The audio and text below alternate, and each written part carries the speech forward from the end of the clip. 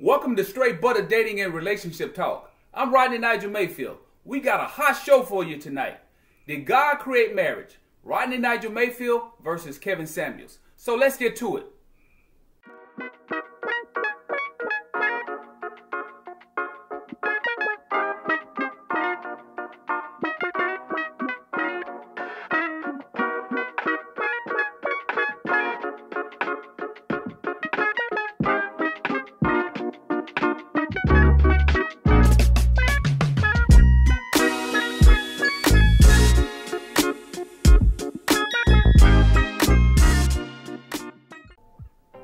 Alright, welcome back to the show.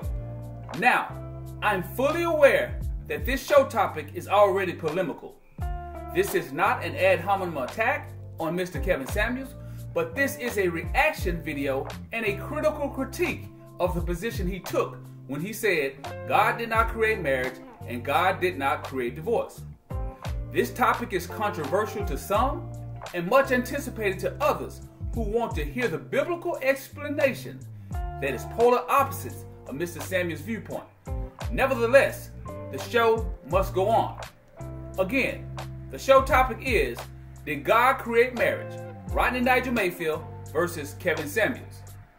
I will utilize the Word of God only and give you biblical scripture, both chapter and verse, to defend God's Word is true and to disprove Kevin Samuels' statement that God did not create marriage, because if God created marriage, God would be responsible for all divorces.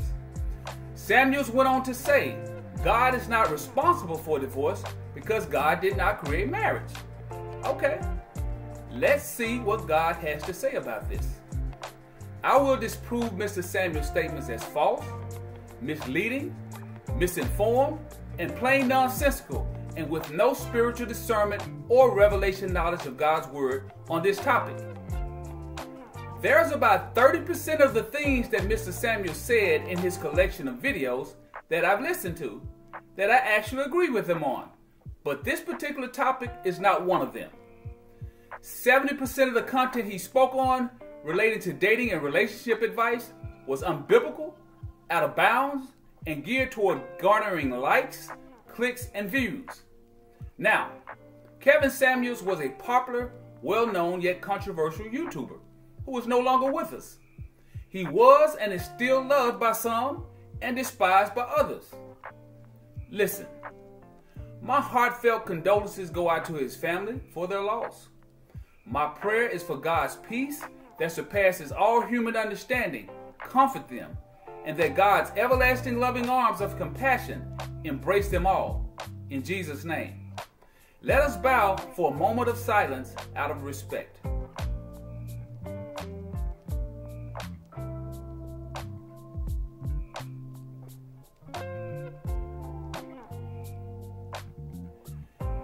Mr. Samuels left a plethora of video content that can and will be scrutinized by many over the coming years.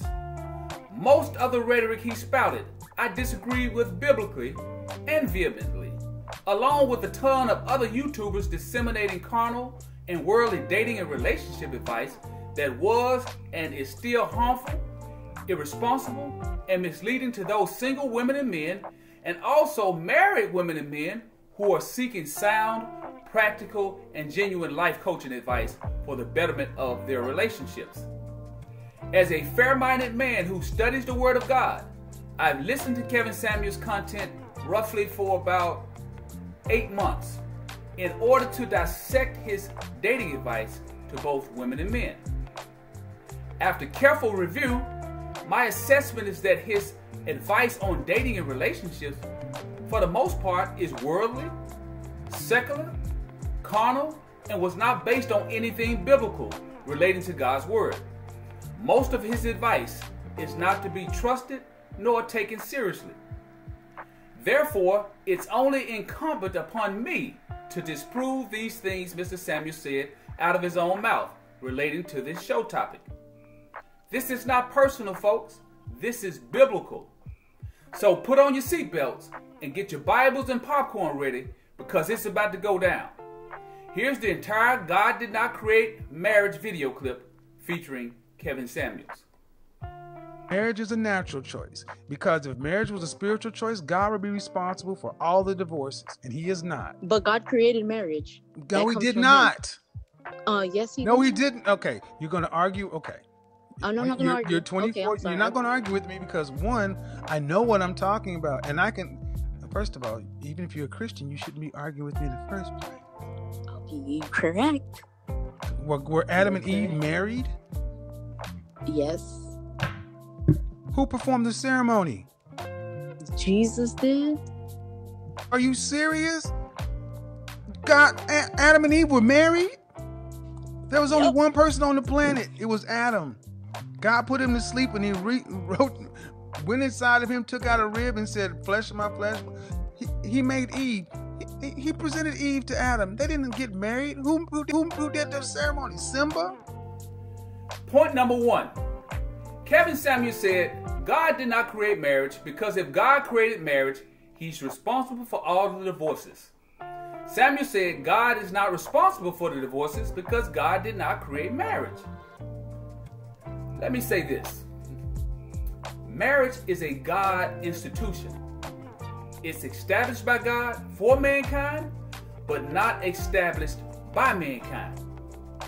Kevin Samuel's contingent is that God did not create divorce because God did not create marriage. This doesn't make any biblical sense at all, because God did create marriage and God also created divorce. But God is not responsible for the people who get divorced. I will explain all this throughout the video. Just stay tuned. God designed marriage, not man. Marriage was God's idea, not man's idea. God created mankind to glorify him, to worship him, and to be fruitful and multiply and replenish and subdue the earth. In Genesis chapter 2, verse 18, the Lord God said, "It is not good for the man to be alone. I will make a helper suitable for him." Now, the Greek word suitable means appropriate, proper, right, convenient, fit, and congruent. Adam didn't know what it was to be alone, but God knew that it wasn't good for the man to be alone. God created animals and gave Adam the authority to name all the animals, but God said the animals were not suitable for Adam in Genesis chapter 2, verse 20. Remember this point. Whatever God speaks, it manifests in the heavens or in the earth, and therefore it's established. In other words, it is so, because God said so. Also remember, God creates everything in its original form for his original intention. It's set in stone, and anything contrary to that standard deviates from the word of God, and it's sin. Also note, whenever God says something is not good, like when he said it is not good for the man to be alone, that means it's either sin or it's not beneficial or expedient. And in this case, it wasn't sin that Adam was alone, but it was not beneficial for Adam to be alone because he could not be fruitful and multiply and replenish and subdue the earth as God desired without a suitable helper. Therefore, God created Adam a suitable and compatible helper, a wife of like kind and clearly of the opposite gender, which was purposeful. Note that God did not create another man for Adam because another man was not suitable for Adam. Two men cannot be fruitful and multiply and replenish the earth. It's against nature. Romans chapter 1 verses 26 through 27 and Leviticus chapter 18 verses 22 through 23. Now, those that accept and acknowledge God's truth know that originally and traditionally a wife is a female and a husband is a male, which God also defined, thereby establishing this precedence from the beginning of creation. God is the one who defines manhood and womanhood, not the culture. Understand that, people. God is the one who defines manhood and womanhood, not the culture, not the president, not the pope, not the politicians, but God. The Bible says that the Lord God caused Adam to fall into a deep sleep, And while he was sleeping, God took one of the man's ribs and then closed up the place with flesh. Then the Lord God made a woman from the rib he'd taken out of the man, and he brought her to the man Adam.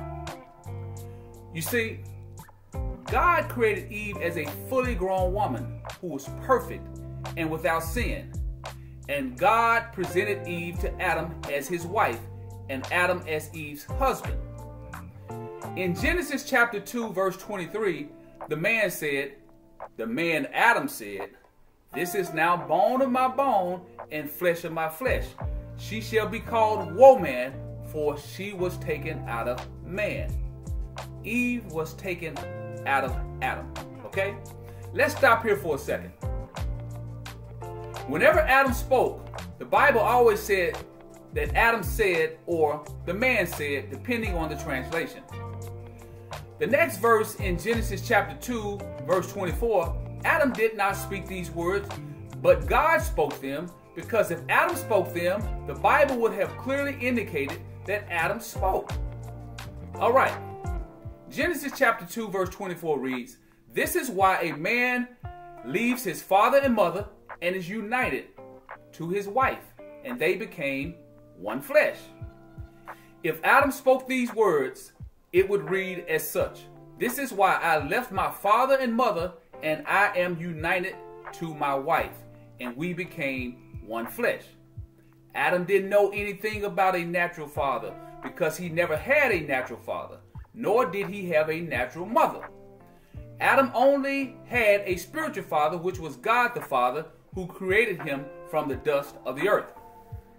Adam was not all-knowing, people.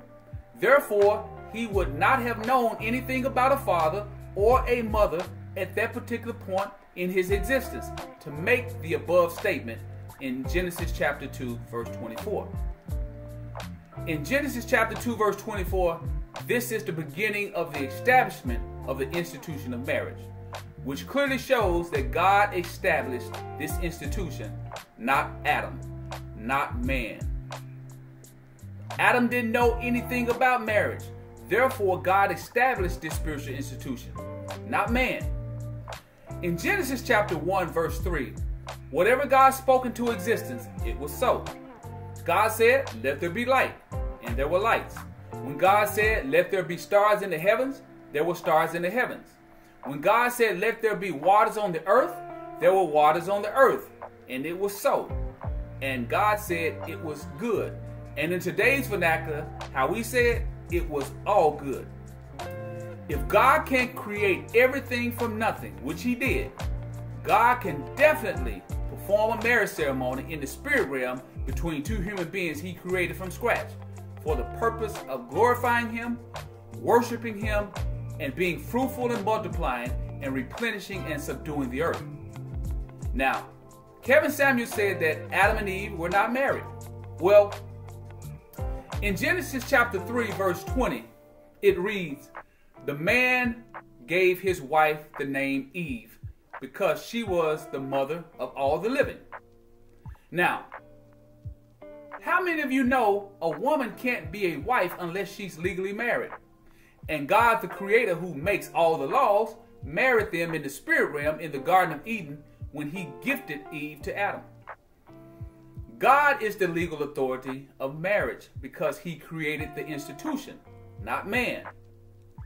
Again, in Genesis chapter 3, verse 6, it says, "And Eve gave the forbidden fruit also unto her husband Adam, who was with her, and he did eat." Now, how many of you know that a man can't be a husband unless he's legally married? Again, God the Creator married both Adam and Eve in the spirit realm in the Garden of Eden when he gifted Eve to Adam as his wife. You see, God is a spirit, and those that worship God must worship him in spirit and in truth. John chapter 4, verse 24. When God speaks anything, he speaks it in the spirit realm to then manifest in the heavens or in the earth or both. When God made up in his mind to create Adam a wife and then gifted Eve to Adam, that was the marriage ceremony conducted by God. Because whatever God speaks or whatever he puts his hands to for his purpose, it is so. It is established and it is good. Folks, marriage is only intended for this earthly realm, not the heavenly realm. And there will be no marriages between a man and a woman when Christians enter heaven. There will only be one marriage in heaven, and that's the marriage supper of the Lamb, which is the consummation of the union between Christ and the church. You can find that in Ephesians chapter 5, verse 27, in Revelations chapter 19, verses 1 through 14. Kevin Samuel said God did not create divorce. Yes, he did. God created divorce as a remedy for a married man or woman to void the marriage covenant they made before God due to a violation of that covenant. But God does not cause, or nor is he responsible for divorce. That decision falls on the party or parties in that marriage. But God prefers there be reconciliation of that marriage between the man and the woman, if possible. Kevin Samuel said that if God created marriage, he's also responsible for all the divorces. Well, look at it this way. The same God that created marriage also created divorce. That's biblical. The same God that created heaven also created hell. That's Bible. If the God that created marriage would be responsible for all the divorces, as Kevin Samuel wrongly said out of his own mouth, then that same God who created heaven and also created hell would be the cause of all people that die and go to hell. No! Yes or no? Oh no! Yes or no, people? I can't hear you. Absolutely not. God doesn't cause people to get divorced, and God doesn't cause people to go to hell. When people get divorced, it's because of their own choosing. When people go to hell, it's because of their own choosing not to repent of their sins, confess and believe in their hearts on Jesus Christ as Savior and Lord, and they choose to reject Christ's free gift of salvation that he extends to all humanity who would receive it. Now, if this video has blessed you and was helpful to your understanding, please like, share, subscribe, and support this channel. Thank you, and God bless you.